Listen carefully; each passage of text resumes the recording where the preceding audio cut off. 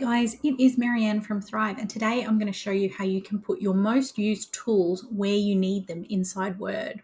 You can customize the ribbon and the quick access toolbar by heading to, now I've got mine bunched up a little bit, so this is how it would normally look, and you have all the tabs at the top here, but I'm just going to pop that back.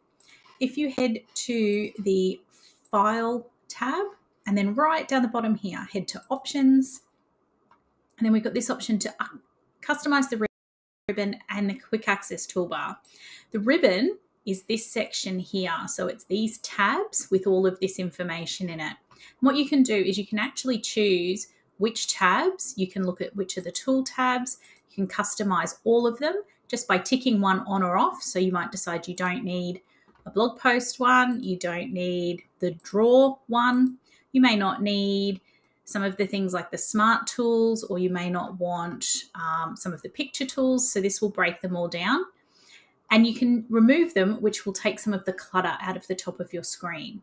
The quick access toolbar is this one up here, right up at the very top of the screen. So when I'm in my document, this is how I can access autosave. In mine, I can save, I can undo or redo, and change some formatting. I can quick print, and I can do some formatting. So you can see here, these are the options, and I can add any commands from any of the tabs. So if I go all commands, this is every single action that's possible. And I can move this into, I can move any of these, oops, I can move any of these across into here, and I can remove them as well. And that will change what sits up here at the top.